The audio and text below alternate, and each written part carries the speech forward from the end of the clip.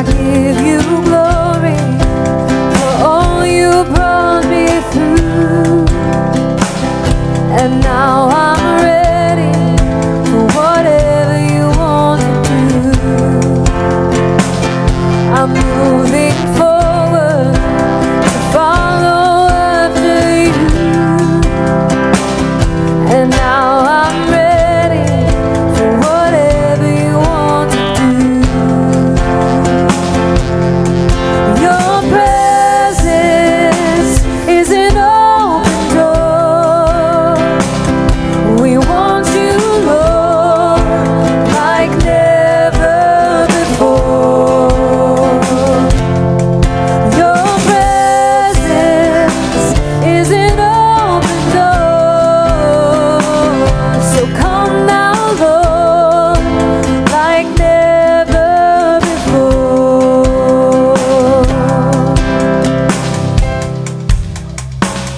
In every season, your grace has been enough, and I'm believing the best is yet to come.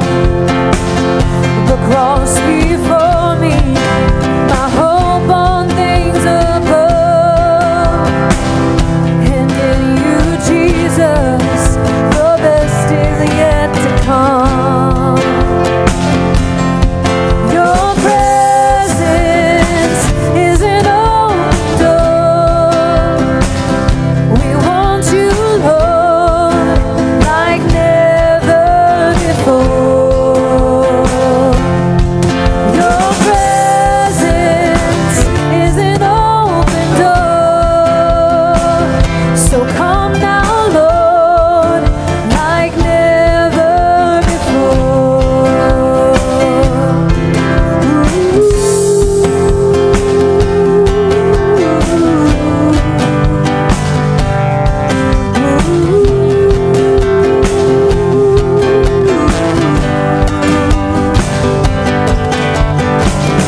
I know breakthrough is coming by faith.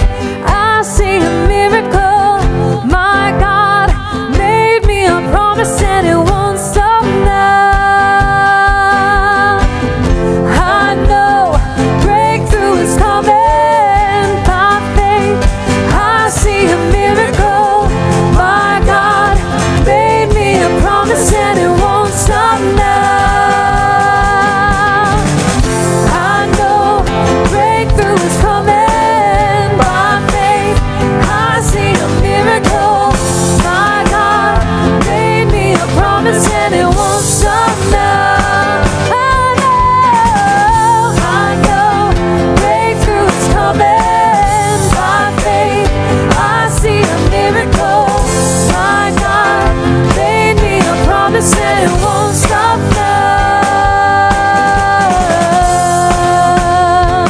It won't stop now.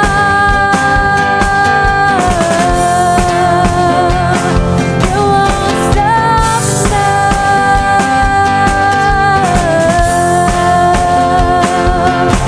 No, no. Your presence is an open door.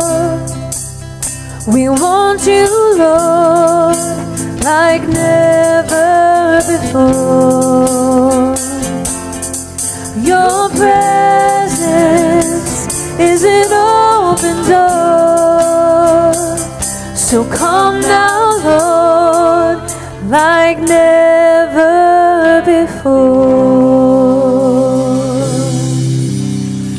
Morning, church.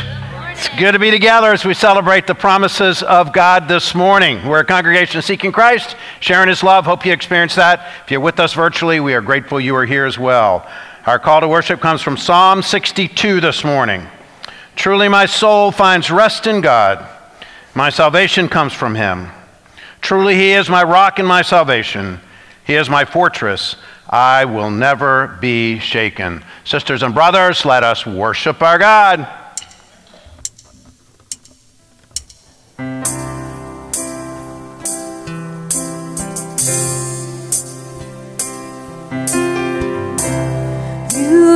revive me. You revive me, Lord.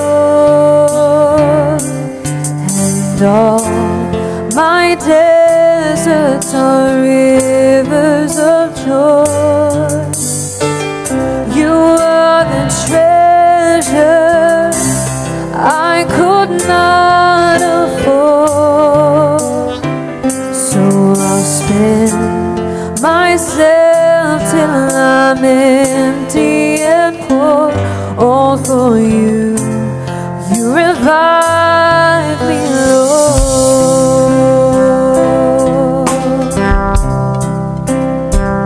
Oh, you revive me, yeah. Lord, I have seen your goodness, and I know the way you are. Give me eyes to see you in the dark, and your face shines with glory that I only know in part. And there is still a longing in my heart. 'Cause you revive me, you revive me, Lord. And all my deserts are rivers of joy. You are the treasure I could not afford. So I'll spend myself till I'm empty and poor, all for you. You revive me, Lord. You revive me, yeah.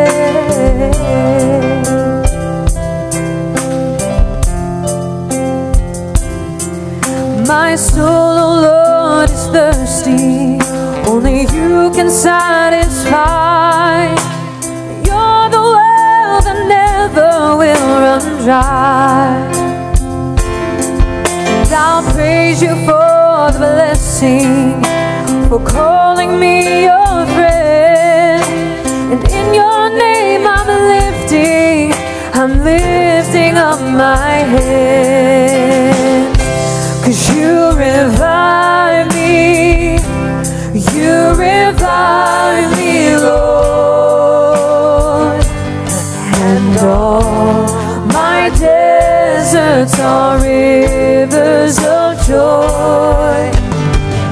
You are the treasure I could not afford. So I'll spend myself till I'm empty and poor, all for you. You revive me, Lord, all for you. You revive me, Lord.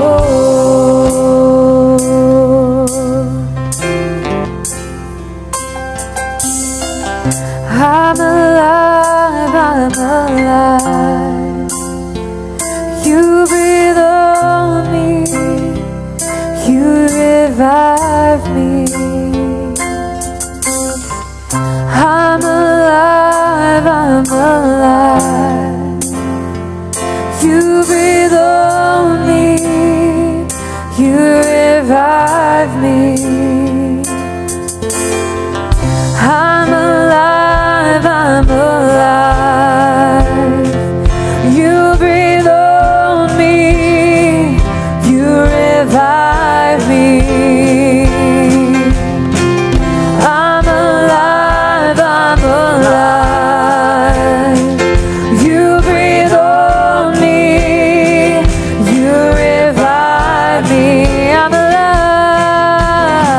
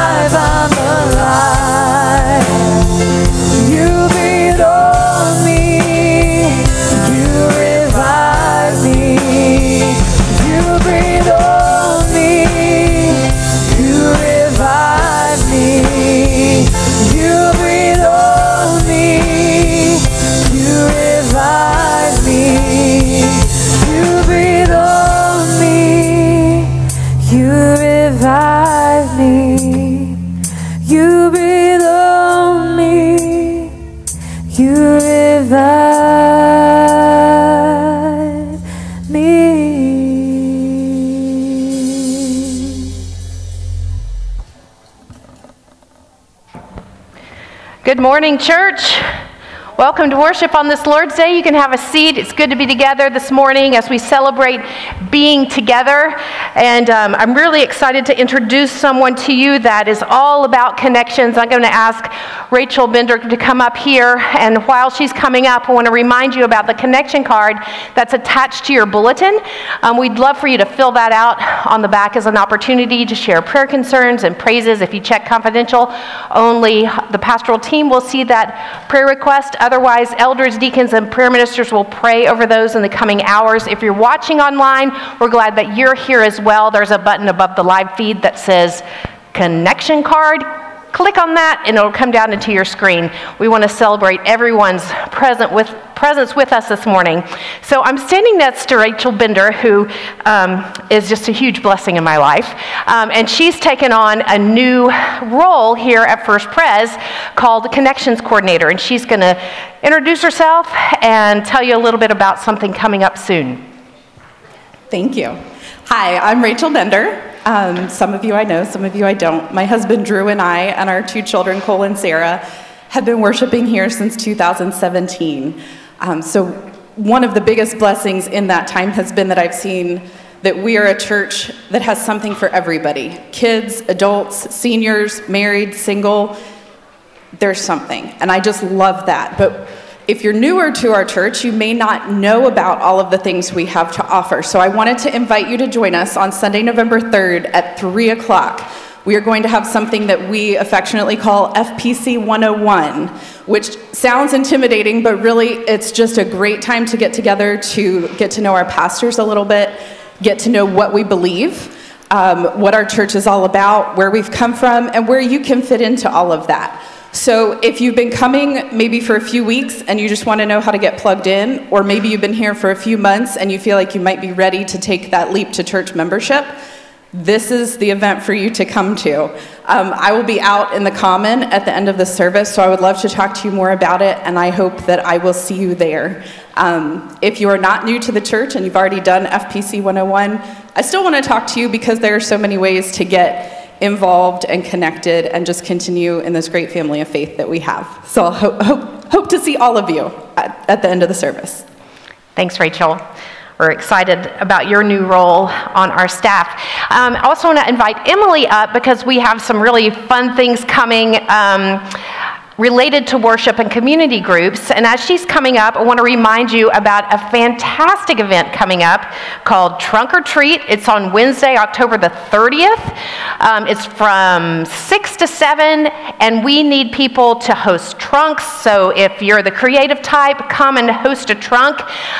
If you're not a creative type and want to be a part of the preparations, bring us candy. We need lots and lots of candy. There are cauldrons at the preschool and also at the welcome desk. Just drop that off and we'll make sure to give it some good use. And Emily's up here to talk a little bit about something called a worship collective that she's starting a community group next Sunday. Yes. Awesome. So next Sunday we're going to be kicking off in here right after this service. And this is called the Worship Collective, and it is a very evolving growth group or community group because there's going to be a lot of different elements in it. Yes, we're going to be learning the theology of worship and studying biblical parts of how worship was used in the Old Testament, New Testament, all that fun stuff. We're also going to be interactive. So if you're someone who really loves worship music and learning more about worship, we're going to be right in here. Like I said, some weeks we're going to be talking a lot, and then some weeks we're going to actually be worshiping and playing music together and talking about, hey, how do we write a song for this community? How do we respond to what God is doing? And we invite all musicians, but also people who, if you just really love worship music and you have a heart for worship, this is also a great place. You're not going to be put on the spot to sing or play an instrument. But if you're just interested in learning about the history of worship and how it's evolved and how we've gotten to modern worship and contemporary worship, this is a great place for you to come. And again, if you're just someone who really loves it, this is also going to be a beautiful time for us to get together and then have a little extended worship time too. So everyone's invited. You can skip weeks. This is not something where it's going to be sequential. So please feel free to hop in. If you're just curious and want to sit in one week, it's a great place to do that. So I will be down front hanging out after service. If you have any questions, we would love to have you. Awesome, Emily. Thank you so much. And now, if everyone would please stand and greet one another. It's great to be together.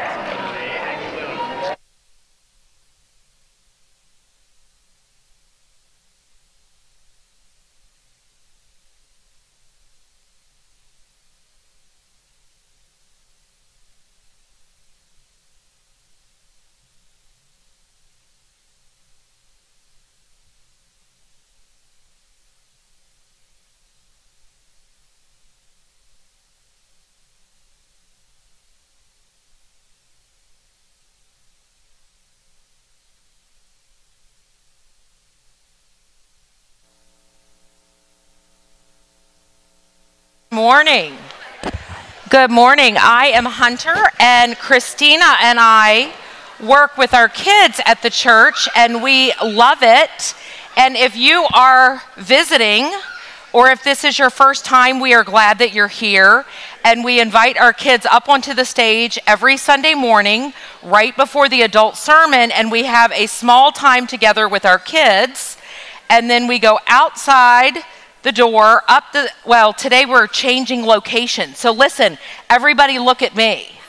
Put your eyes on my eyes. We're not going to run up the steps today when we're done with the children's sermon because we're moving to a new location because we have outgrown our old location, which is very exciting. So we're going to go out the door, and Miss Chris, a location is a fancy word for spot. So listen, Jim is going to be preaching on the book of John today, which is in the New Testament, and we all know that the New Testament is special because that's the story after Jesus is born and when he grows up and does all of his miracles and his teaching and all these wonderful things.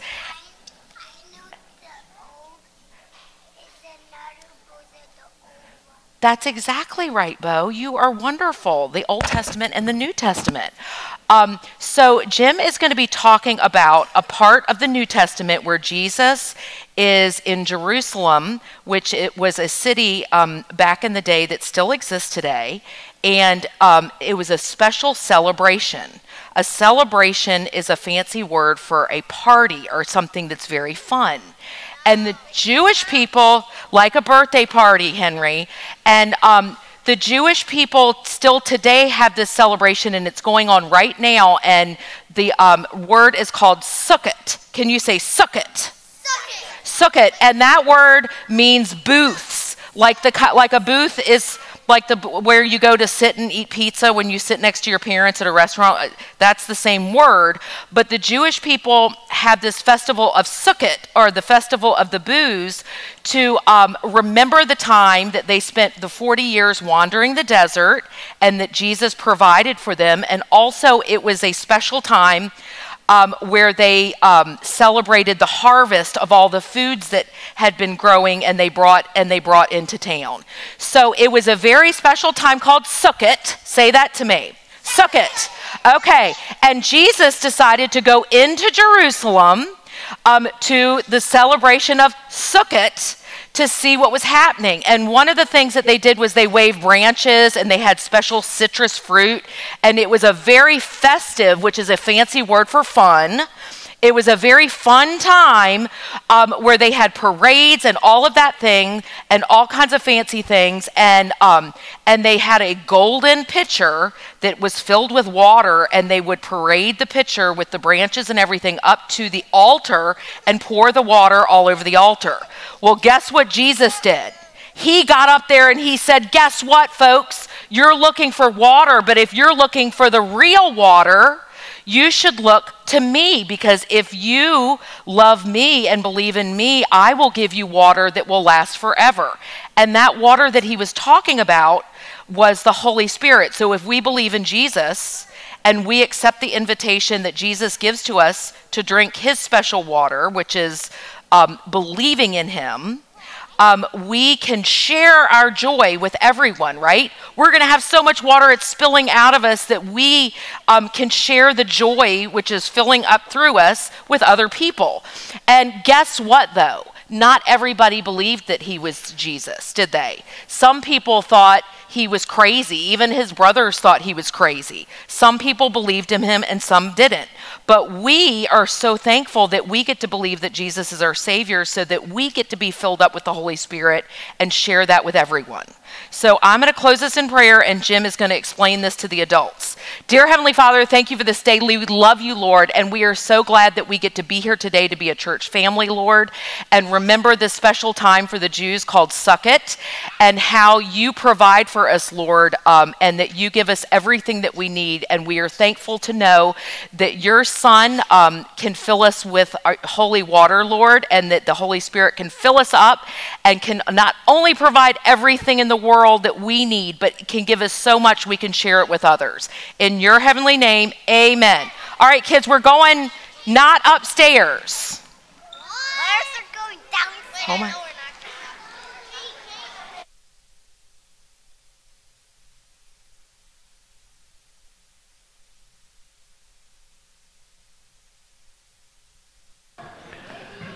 Okay, while our kids are getting off, I want to encourage you to open your Bibles to the 7th chapter of the Gospel of John. The 7th chapter of the Gospel of John.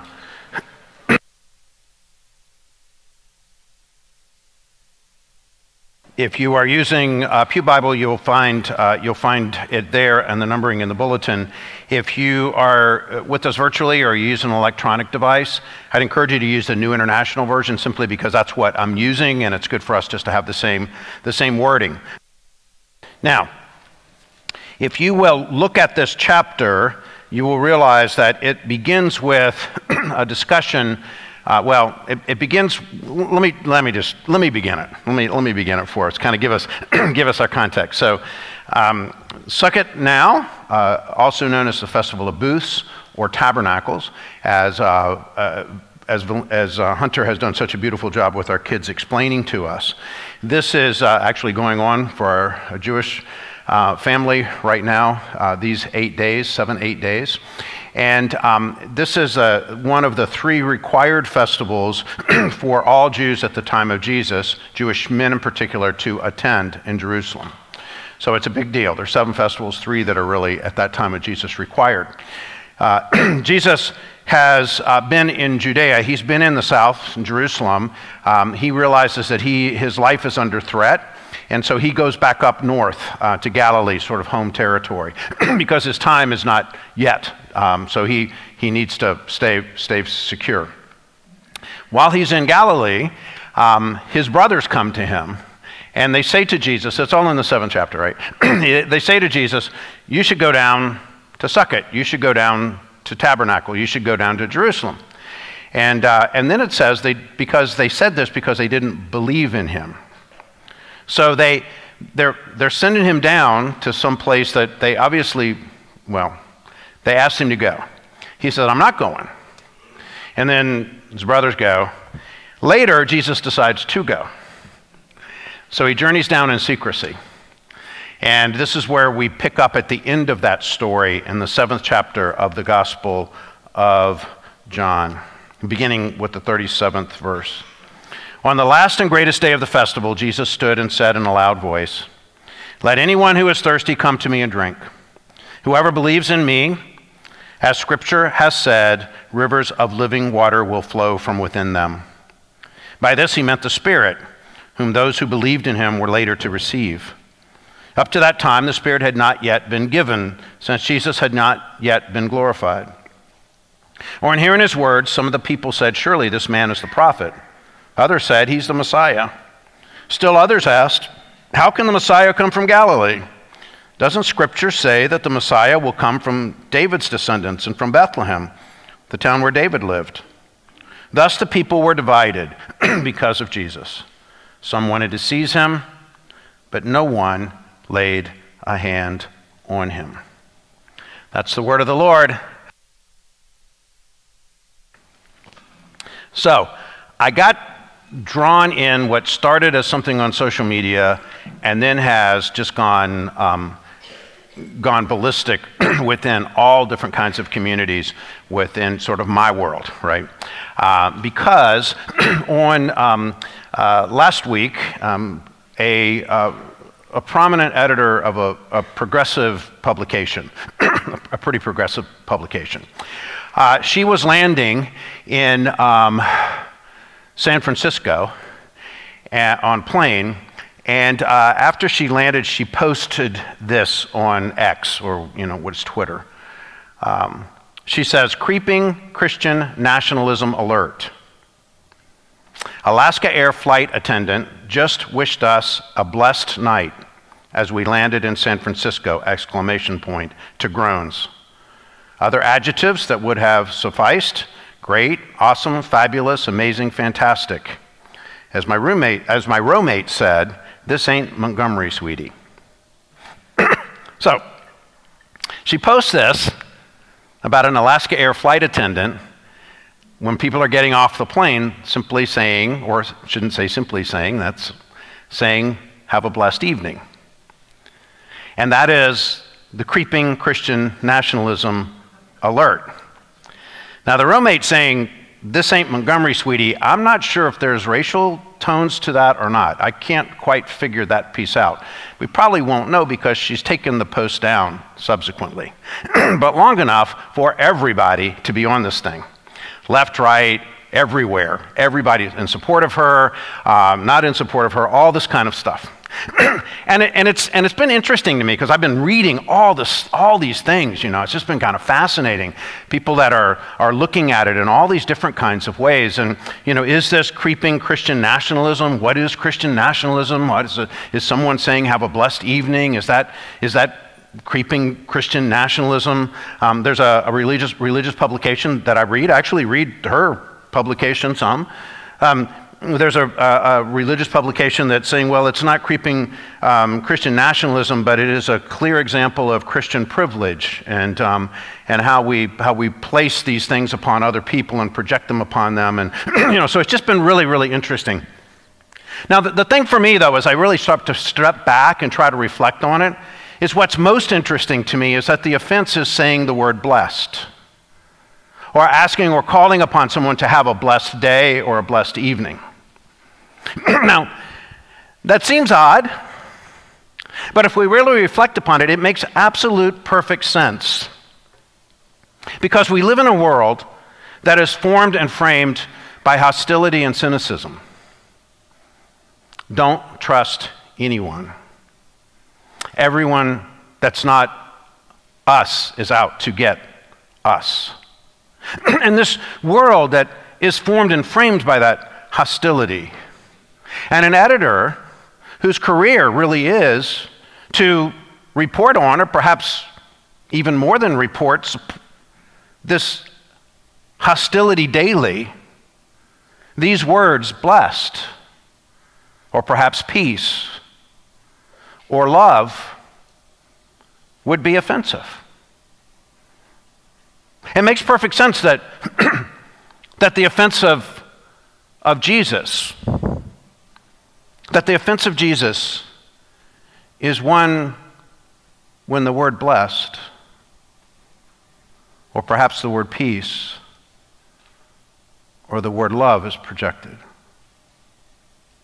And the thing I find fascinating about this, I think it's actually meaningful conversation and reflection, and for us to consider all these different kinds of perspectives. But I find it fascinating that Jesus continually stepped into that kind of hostility. Didn't shy away from it, didn't avoid it. In fact, he found himself, he placed himself in all these places where all these different levels and types of hostility, creeping or not, existed. In fact, that's what got him killed. And it's important, as the followers of Jesus, for us to recognize that there is an offensiveness to our faith. Jesus overturned more than tables in the temple. He overturned time-endowed traditions. He overturned institutionalism and religiosity. He overturned, ultimately, the powers of Rome, the Pax Romana, the Roman peace that was kept at the end of a sword. You see, there's an offensiveness to who Jesus is. Even those close to him. And that's why I think it's so interesting in this passage, not what Jesus does so much when he's there. Yes, the living waters is hugely important. But what got him there, his brothers, his own brothers, not believing in him and saying, you should go down there, knowing that he's back up there to stay safe. And the only thing that we can infer from that is that they wanted humiliation, harm, maybe even death to their own brother, because the one closest to them, in a sense, is the one that they don't understand and they don't get, and so they need to send him out. And there's this sense of how that plays in. I had someone meet with me a few years ago in early January because they were troubled about something I said, or something I actually prayed on a Christmas Eve service. And in a prayer on Christmas Eve, I said that, I mentioned that we had been at that point for nearly 20 years. And that we needed to cry out to the Prince of Peace, and we needed to cry out for peace. And he came in, wonderful person. I appreciated him coming in and meeting with me. And he was overwhelmingly troubled by that prayer for peace, because what he heard was that I wasn't supportive of our government, or I wasn't supportive of our military. That cry for peace was naive at best, that there was right and there was wrong, and we were right and they were wrong, and that wrong needed. And one of my responses, which wasn't much, was simply to say, which is absolutely true, that the vast majority of our congregation who asked me to pray for peace are people connected to our military. And they're the ones. I got a long email from someone that's deployed right now on a ship that's doing some really challenging things. A request for support and love and peace. And claiming his blessings in the midst of all that. But you see, this hostility is easy. It's so much easier to be cynical or to view the world in some hostile way. It's so much easier to think, here's where I am, here's where you are, I'm right, you're wrong. These are my people, this is my team, that's your team. It's easier to hunker down and to draw ourselves within and to find, and you know, the truth is, when we really start to look at it, it's all arbitrary. But we find ourselves drawn into it because it's easy. And even as the followers of Jesus, it's so tempting for us. Because it's so easy to get leveled down. We often think that, you know, I hear this thing a lot, like, you know, the 5 people you're around the most determine who you are. And I like that idea, right? The 5 people you're around really determine who you are, so be careful how you pick your friends if they lift you up or they take you down. But there's been a study that was done not long ago where they put people on an exercise desk in an office. So, you know, it's basically a treadmill under a desk. And they were going to do it for 6 months and see how it went.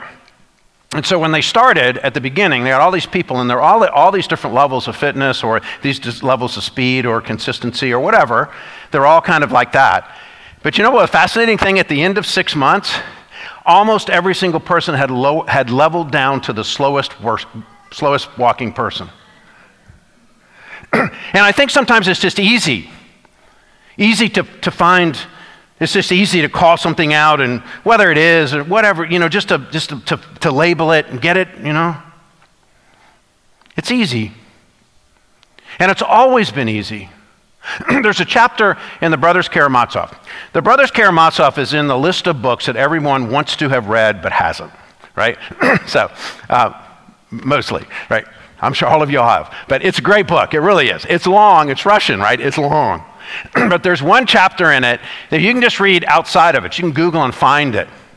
It's a story that's told that doesn't really have to connect to the rest of the novel. It's told by one cynical brother to a very religious brother. And the cynical brother tells him a story of Jesus coming back at the time of the Spanish Inquisition. It's a story, right? Not true, but it's a story. So Jesus comes back at the time of the Spanish Inquisition, and he starts doing some miracles in Seville. And he's doing these miracles, and he's found out to be Jesus. And so the Grand Inquisitor, the church, arrests him and sentences him to death. And Jesus is going to be executed on the next day. So the Grand Inquisitor, like the chief guy, not only challenging whether people were Muslim or Christian at that time, or really who were really Christians, all of that, this Inquisition, and people were obviously executed, tortured, all of this horrible stuff, right? So the Grand Inquisitor calls Jesus in, and he meets with Jesus, and he goes through page after page telling Jesus where Jesus was wrong.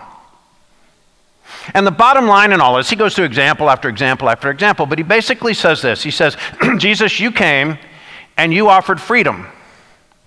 But we know nobody can really live with freedom. It just tears them up. It destroys them. It destroys their life. They can't live with freedom. They need to be told what to do. They need to be told what is right. They need to be told what is wrong. They need to be told what to do. And we as the institution, we as the church, we're the ones that are telling them what to do. And you've come and you've messed it up. You can't give this freedom. It's wrong.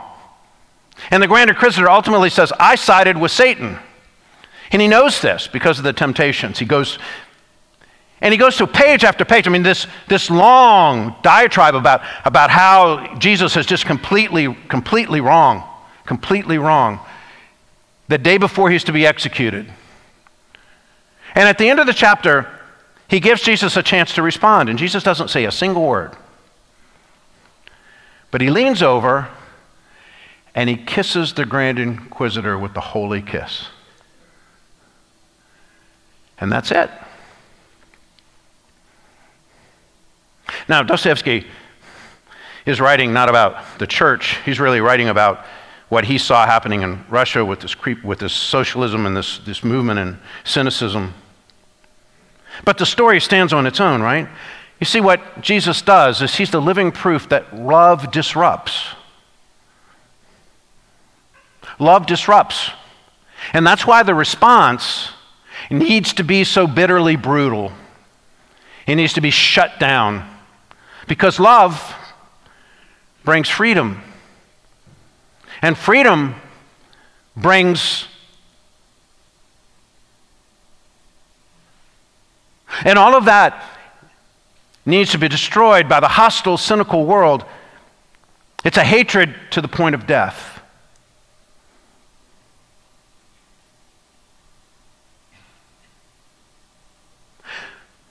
And yet, so essential is this distinctly Jesus love. The love of blessing and peace. Self-giving love, desiring nothing in return, agape love that we say in the Greek. So essential is this distinctly Jesus love that God lets it play out. And one of the answers of why is in the text today. When it simply says, up to that time the Spirit had not been given, since Jesus had not yet been glorified. He lets it play out. He lets the battle between love and peace and blessing play out against the battle of cynicism and hostility and camps and tribes. He lets it play out even into martyrdom. And the important thing for us to recognize is when we say martyr, it's a word that means witness. Because what God knows and what God wants is for this witness of this love to be played out against those forces. To be played out even into eternity. Jesus' glorification is simply this, his death and his resurrection. And all the rest of the story of Jesus is necessary for us in order to understand what that death and that resurrection is. That's where the rivers of flowing water come when we trust and believe in that. But you see, just as it was for Jesus, so it is for us. That glorification is only available at the conclusion. It's only available after these forces have attacked and assaulted this love and this peace and this blessing. And this is to believe that the offense of God is within us. That no matter what it may say, no matter what they may say, no matter what the world may think, no matter what our human nature might lead us, we hold within us the offense of God, the offense of love and peace and blessing. We are the ones who say to people, no matter what you do, there's nothing you can do that can drive my love from you. No matter where you journey, no matter where you go, I will be waiting.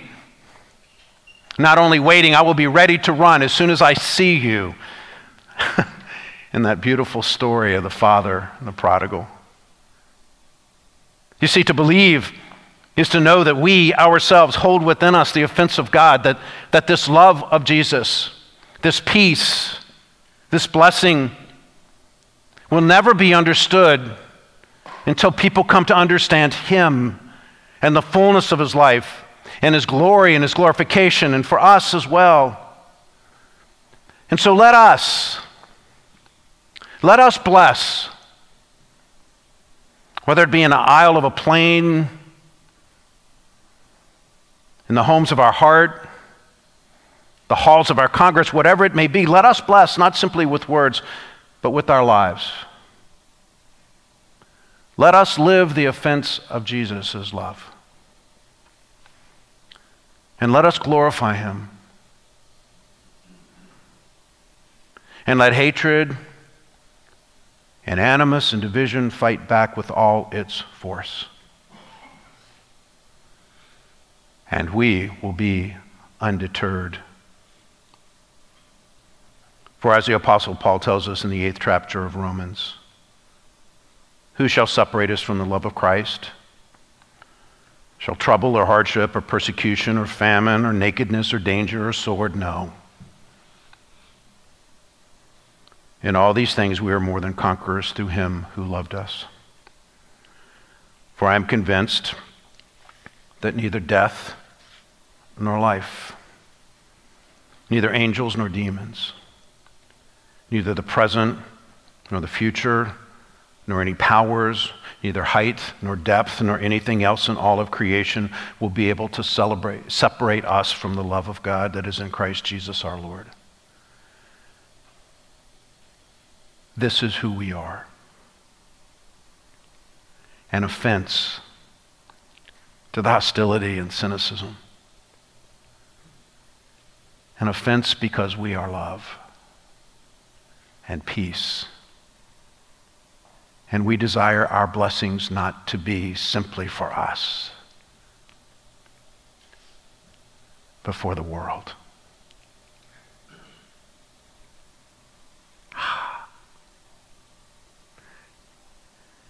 Rivers of flowing water.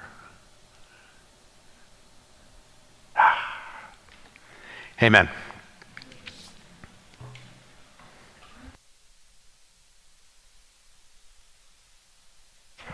Amen. We have the great challenge and opportunity to live into this offensive love that Jim just spoke about. Oh, so good, so good. So now is an opportunity to respond. Our ushers are going to come forward to collect our morning offering. We also ask that you place your connection card in there as well. If you are watching online, you can participate as well. There's a button above the live feed that says Give. Just click on that, and it will walk you through the giving process. Or anyone can use text to give, and that number is 757-530-5683. Type in the word give, the amount you'd like to give, send the text, and it will walk you through the giving process. And as we continue to pray and reflect on how we will respond to God's word throughout our week, we hold so many things in our hearts and in our hands, and so we want to lift up every article in the newspaper today, that the Lord's will would be done. We lift up our brothers and sisters in Kenya and our mission partners through Tree of Lives, and we want to celebrate the birthdays of the kids in the Joy Village. And so this month, Bernadette, Naomi, Papayo, did I say that name right? And Salome all have birthdays this month, so we lift them up. We pray for offensive peace in the Middle East and between Russia and Ukraine. And we also pray for refugees resettling in Nigeria. In our nation, we are actually going to have a prayer service next Tuesday, October the 29th, which is the Tuesday before Election Day. And we would love for you to join us. It's going to be at 7 p.m. in the sanctuary, a wonderful time for us to gather together and pray. And Emily and Torin will be leading the music. So we hope that you'll come and be a part of that time to gather, to pray, and to lift up our nation and ourselves to the Lord. We want to continue to pray for recovery from hurricanes and disaster in Florida and western North Carolina, and also prayers for our military and their families, especially those who are deployed right now. In our city, we lift up our city leaders, our mayor, vice mayor, and city council members. We also pray for continued solutions to gun violence. And as we seek to be a church for the city, we are always blessed to be able to be a blessing in our neighborhood. And so our Saturday soup kitchen is a blessing every single Saturday. And for the last 2 Saturdays, we've had around 60 guests come and be a part of that. If you want to be a part of the volunteers to help serve those meals, let me know, and I'll connect you to Craig Campbell, who leads that. Or just pray for those who come, that they would be blessed as they are here with us. And in our own church family, we want to lift up a family that former members, military, who are now in Florida. Their names are Tiffany and Joseph Frank. One of their daughters, Carly, 11 years old, was found unresponsive in bed earlier this week, and she is in ICU continuing to be unresponsive. So prayers for her entire family, for those who love her, those who are caring for her. It's a very tragic situation, so please continued prayers for Carly. They believe that she just had a seizure while she was sleeping, and so this is very unexpected. Also, we want to continue to pray for Nancy McGee, Tom Moore, Steve Bookman, Chris McKinnon-Hing, Vaylene Hadaway, and Tom Celeste, Tom and Lynn Jones, and Dawn Bray. And we have a Rose today celebrating a birth, Charlotte Louise Butts, born on Monday, October the 7th, to Rachel and Andy Butts, and Andy is deployed. So special prayers for the Butts family as they continue to grow. And we're also excited to share that Jim and Dupuy Ashburn had their baby on Thursday, McKendry James Mac Ashburn. So excited that babies just continue to be born around here. It's an amazing thing. Let us pray. Gracious Lord, we thank you for new life, for hope, for the peace and love that you so beautifully and offensively offer to us in this world. Lord, we pray that we would step into it, that we would step into your love and live in it and move in it and speak it and live it in all of our living, in all of our decisions. We pray, Lord, for those who are heavy on our hearts today, for the Frank family and so many other families that they're in the midst of tragic and sorrowful situations. We pray, Lord, for our military, for safety, especially for families who are separated because of deployment. We pray, Lord, for peace in our world, a peace that only you can bring and only you can give. We lift up our lives, Lord, and pray that you would use them to exhibit your kingdom so that others would come to know your love, your hope, your joy, your offensiveness. So hear us, Lord, as we call on your name, praying together. Our Father, who art in heaven,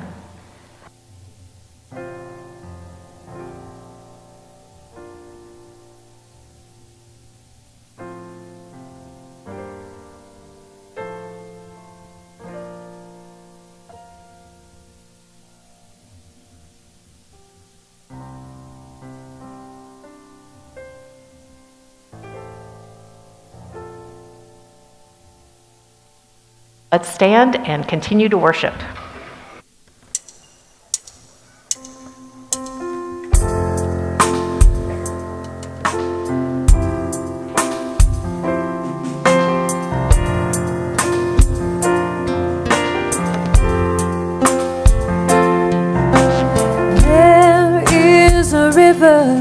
Whose streams make glad the city of our God.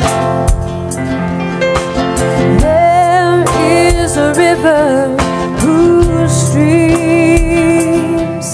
make glad the city of our God. So I will rejoice, I will rejoice and be glad.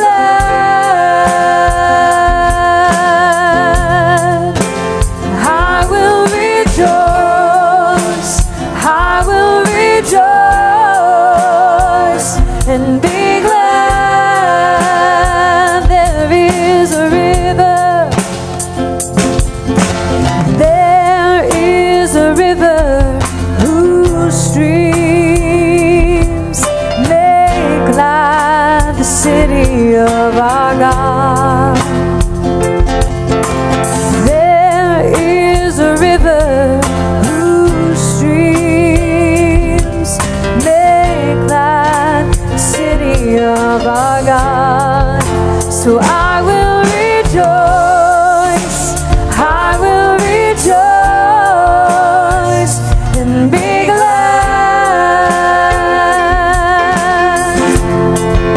And I will rejoice, I will rejoice and be glad.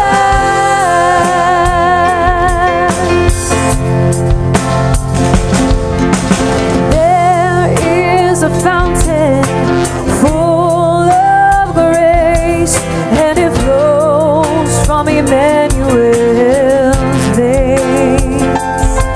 It came and it healed me, it came and refreshed me, it came and it washed my sin away. So I will rejoice, I will rejoice and be glad. I will rejoice, I will rejoice, I will rejoice and be glad. There is a fountain, there is a fountain full of grace, and it flows from Emmanuel's veins. It came and it healed me, it came and refreshed me, it came and it washed my sin away. So I will rejoice, I will rejoice and be glad. I will rejoice, I will rejoice, I will rejoice and be glad. I will rejoice, I will rejoice, I will rejoice and be glad.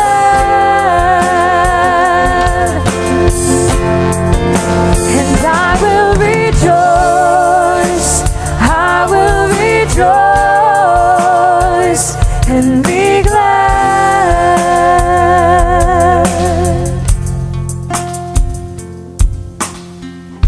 Worshiping with us for the first time, we've got a gift for you. It's a little book by Rick Warren called What on Earth Am I Here For? It's free. You don't have to sign anything or shake a hand. Just when you go out these doors, look between the doors. There's a table up against the wall. Please take one. Invite somebody to come to worship next week. Someone to be able to draw into the true love of our Savior. If you want to hold up something in prayer, our prayer team will come up and they'll be at the front. Anything you want to hold up will be a gift for them and a privilege for you. So please take advantage of that.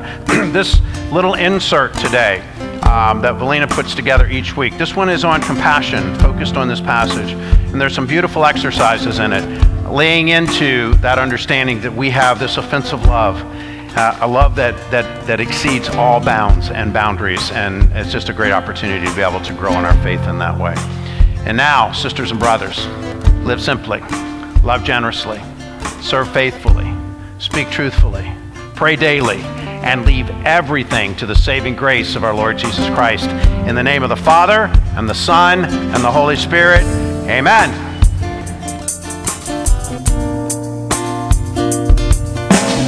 There is a river whose streams make life a city of